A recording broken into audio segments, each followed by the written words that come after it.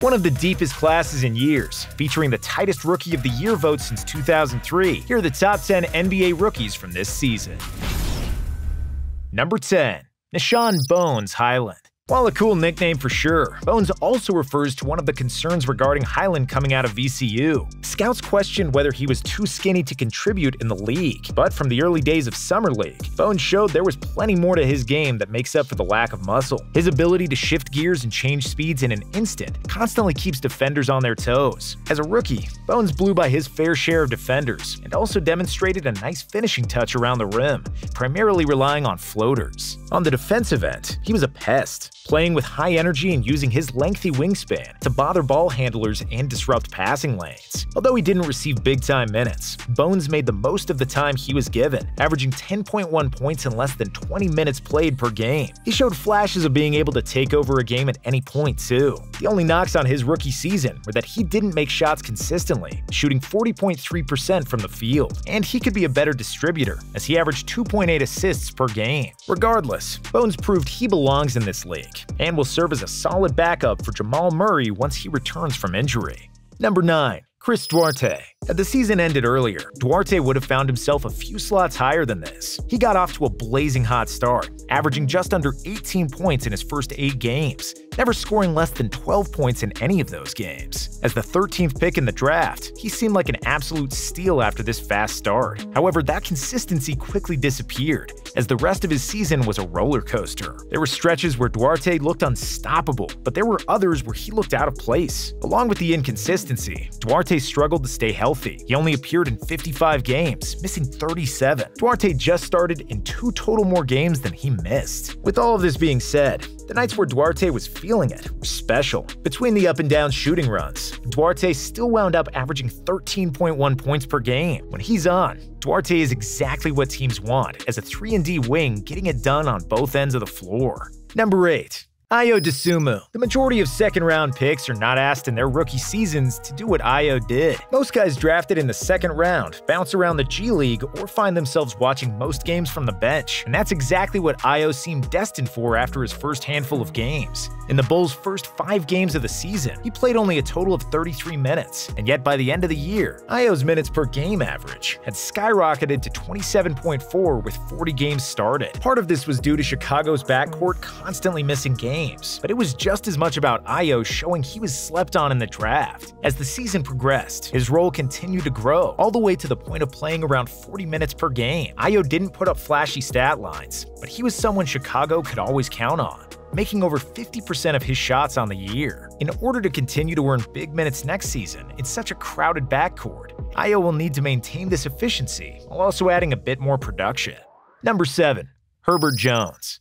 The Pelicans saw something in Jones when they drafted him 37th overall that they thought others were missing, as they signed him to the second largest contract for a second-round pick of all time. Along with paying him more than the industry standard, New Orleans also gave him more playing time coming out of the gate than most rookies get, especially second-rounders. Almost immediately, Herb was averaging around 30 minutes per game for the Pelicans. The organization made it abundantly clear that they believed in him and were going to give him every opportunity to prove his worth, and that's exactly what Jones did. While he provided offensive value, Herb really made his presence felt with his defense, averaging nearly 2 steals per game and just under 1 block. His play was appreciated enough by the team that his high playing time never decreased over the course of the season, and when it came time for the playoffs, New Orleans actually increased his playing time to just under 40 minutes. The Pelicans demonstrated an unusual level of faith in a second-rounder from the start of his career, and thanks to his all-around solid play, they were proven right in having done so. Number 6. Josh Giddey. Not having played college basketball, there was a lot of uncertainty surrounding how Giddey's game would translate to the NBA. He quickly showed that he could do it all, as he averaged 12.5 points, 7.8 rebounds, and 6.4 assists per game, starting in every game that he appeared in, and serving as a Swiss Army knife for OKC. Giddey brought him 4 consecutive Western Conference Rookie of the Month awards. The main criticism regarding Josh in his rookie season revolves around his shooting efficiency, as he shot only 41.9% from the field and 26 46.3% from three-point land. Getty's rookie season was cut short due to a hip injury that limited him playing in 54 total games. He still managed to make history before this, as at 19 years and 84 days of age, Getty became the youngest player ever to record a triple-double, doing so in impressive fashion, racking up 17 points, 13 rebounds, and 14 assists. And just for good measure, Getty recorded a second triple-double at a younger age than the previous record holder, while also adding in 2 more to finish with 4. Number 5. Franz Wagner. The team Wagner played for and his playing style seemed to have dictated the conversation about his rookie season. As someone who deserved more praise and recognition, Franz felt the effects of suiting up for a team that finished with the second worst record in the league, while not playing in a flashy manner, putting up crazy stat lines, or setting history. But those should not detract from the season he had. Wagner exceeded expectations, as he averaged 15.2 points per game without having to take a bunch of shots. His field goal and three-point percentages were 46.8 and 35.4. Teams would love to have a 6'10" big man putting up those shooting numbers. To anybody who watched him play, Franz had a poise to him and didn't seem to get rattled. The Magic also knew that they could trust Franz to always show up, as he started and played in 79 games this season, which were both higher than any other rookie. In other years, Wagner most likely would have been a few spots higher on this list. That's not a slight towards Franz, but rather speaks to how special this class was. Number 4. Jalen Green.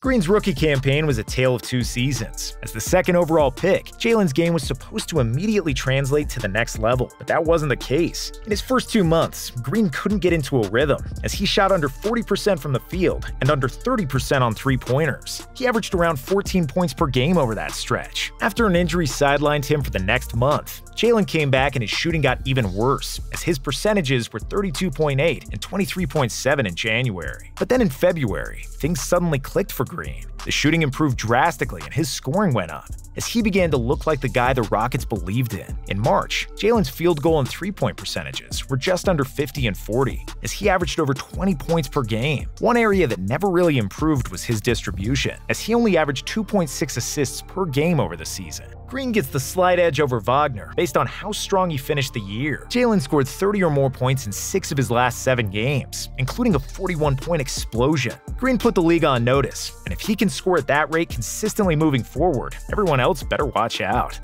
Number 3. Cade Cunningham. With any number 1 pick's rookie season, expectations are going to be sky high, and Cade was no exception. People looked for Cunningham to immediately lift the Pistons out of the Eastern Conference cellar with his smooth play and gifted athleticism. However, that task proved to be easier said than done. As Cade struggled early on to find his groove on the court, the Pistons were losing games. But when Cunningham turned things around, so did the Pistons, and that was no coincidence. In the second half of the season, Cade showed flashes of being the face of a franchise that he was advertised as. Cunningham's ability to impact the team in any particular game became crystal clear. Relying on his athleticism and uncharacteristically large size for a guard, Cade was a matchup nightmare on the nights he was shooting well. However, that was one thing he struggled with throughout the year. His field goal and three-point percentages were just 41.6% and 31.4%. But this didn't stop him from scoring at a high clip, as he led all rookies averaging 17.4 points per game. Cunningham also added in 5.5 rebounds and 5.6 assists per contest, further demonstrating he's the all-around package. Number 2. Evan Mobley. Had this list been constructed at or around the All-Star break, Evan would have appeared at a different spot. Heading into the season, not much was expected out of Mobley's Cavaliers, and he wasn't talked about much. Viewed as more of a solid addition with a unique skill set, some people weren't sure how he would fit in with Cleveland's crowded front court. There were also some concerns regarding his lack of strength. After only a few weeks, these conversations were no longer being had, as Mobley and the Cavs had taken the league by surprise. The team was winning games, as Evan played a key role. Mobley thrived, playing alongside 2 other 7-footers, as he showed his ability to impact the game on both ends of the floor with his athleticism and long length. He helped a team that was projected to finish towards the bottom of the conference be the 4th seed at the All-Star break, and as a result became the favorite to win Rookie of the Year. However, in the second half of the season, the Cavs couldn't stay healthy, including Mobley, who missed a handful of games. The team struggled, and Evan was forced to play without his tall running mates. As the Cavs lost more games, Mobley slowly found himself losing his hold on being top rookie. Regardless, he established himself as a foundational building block in Cleveland's young core, finishing the year averaging 15 points, 8.3 rebounds, and 1.7 blocks per game. Number 1. Scotty Barnes. Starting only 7 games in college and coming off the bench in the other 17 typically doesn't equal future top draft pick or rookie. While some would assume that that player would need time to develop or even have a lower ceiling, Scotty showed that that's not always the case. While other rookies saw the typical ups and downs of a first season, Barnes was as consistent as a seasoned veteran. He did everything the Raptors asked of him and was crucial in them going on a run in the second half of the season. Scotty became known for doing all of the little things right and never taking a night off. He also was very efficient in his production, shooting 49.2% from the field, on his way to averaging 15.3 points per game. Barnes made his presence felt in other ways too, as he was a defensive nightmare for opposing teams. With his lateral quickness and nearly 7'3" wingspan, Scotty was able to guard all 5 positions and couldn't be taken advantage of in pick and rolls like other people at his height. One thing that stood out about Barnes' rookie season that won't show up in any stat sheets was his presence. He rarely, if ever, looked flustered out there and seemed to belong from day one, as evidenced by the fact he averaged 18.1 points and 8.9 rebounds per game in his first month of pro ball. To win Rookie of the Year in a class as talented and deep as this one speaks volumes to how people around the game view Barnes as a player.